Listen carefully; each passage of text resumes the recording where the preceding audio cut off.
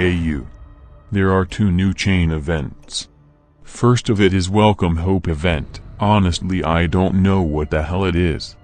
But no need to be genius for guessing. Probably Strength event, Commander event, Unit building event, and Gathering event or Lucky Wheel. A mini-game, called Code of Honor, Supreme Gameloft admins, did not leak us any info, so I am shooting another guess. It's probably about collecting some shit on the world map. There will be new add-ons, RAMBO Shredder 82 FB, and RAMBO Bandana. RAMBO Bandana add-on has an X% initial chance to give a shield to a stack of friendly units when a stack of enemy units dies. Its another feature is, if you fail on battle map, you can use it to close your eyes. So you don't need to deal with the shameful result. With new update, there will be new crafting set, the Hunter. We have no idea which bonuses it has, but Warplanet Online team leaked us boots of the set. So probably they point a secret message, this set will kick ass. There will be more features, but Gameloft team is keeping these documents in the same room of Boris jokes texts.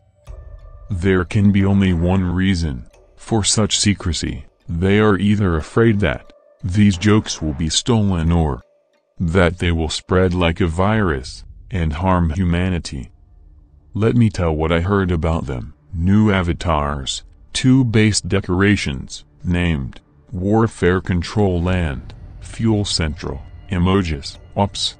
Not this one, okay, it's John Rambo's knife. And profile frames. Gameloft, the most customer-oriented company of the galaxy, listen community suggestions again, and there will be some changes at Commander Eva's skill. New trader offers is another community suggestion. I'm really curious about who the hell is this community.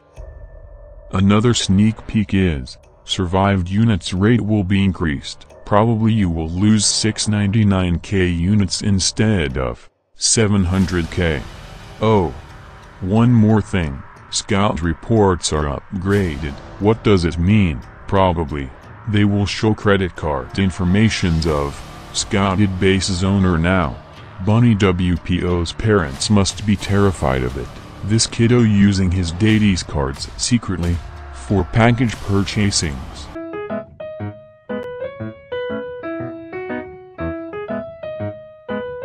Ah, that music of perverted ice cream man in front of the school wasn't my ending soundtrack.